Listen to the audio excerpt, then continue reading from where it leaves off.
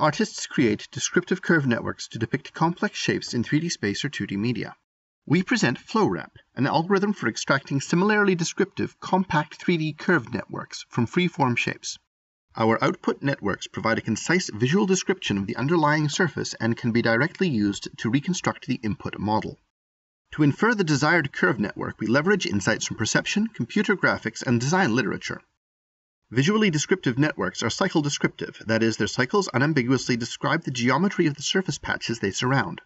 Such networks are also designed to be projectable, or easy to envision when observed from a static viewpoint.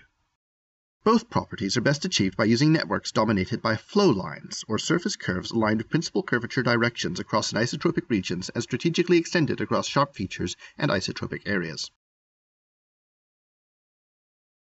We leverage these observations to construct a compact, descriptive curve network. We use as input curvature-aligned quad-dominant meshes, and can handle inputs with multiple singularities and other artifacts.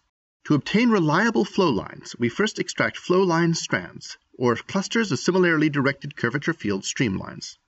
We then use those to extract individual flowlines.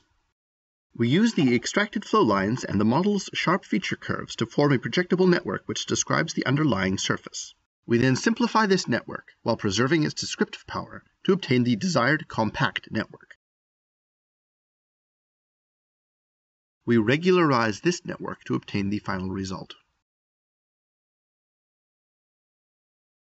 We tested our method on a range of models.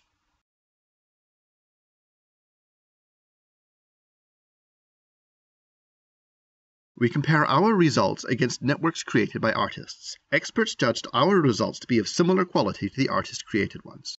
We surface additional artist-made networks using perception-based surfacing methods. We then compute new networks from these surfaces. Our outputs are very similar to the originating networks.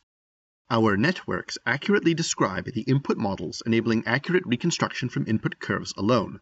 On all of these examples, the distance between the input and reconstructed models is less than 0.3% of the bounding box diagonal. Thank you for watching.